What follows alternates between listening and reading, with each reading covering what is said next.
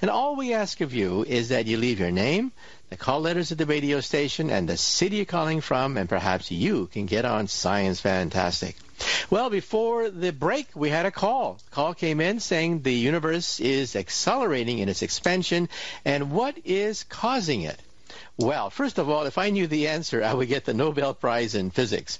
In fact, several years ago, 3 astronomers actually did win the Nobel Prize for showing that the universe is not just expanding, which even kids know by watching The Big Bang Theory on CBS television, but the universe is actually accelerating. Now, remember, every high school textbook that has a section on astronomy says that, well, yes, the universe is expanding, but it's probably slowing down, so there's probably not much to worry about. Well, we were wrong. The universe is not slowing down. The universe is actually accelerating and speeding up. Now, what does that mean? Does that mean that the universe is careening out of control and will eventually expand into nothingness? Well, we don't know. In fact, we don't even know why it's accelerating. The leading theory, and it's just a theory, the leading theory is that something is pushing the galaxies apart, and it's some kind of anti-gravitational force. We think it is the energy of nothing. It's called dark energy, which is the energy of nothing. Even nothingness, the vacuum, has some energy associated with it. And this term was actually introduced by Albert Einstein. It was Einstein himself who first contemplated the fact that even nothing has energy associated with it.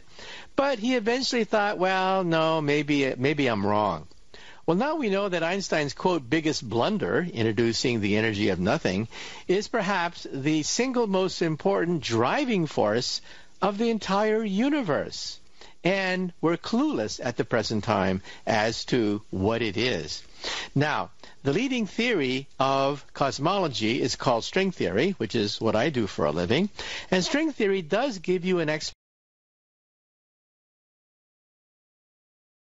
Ironically, it was gravity that was the first force to be more or less described mathematically by Isaac Newton back in the 1600s.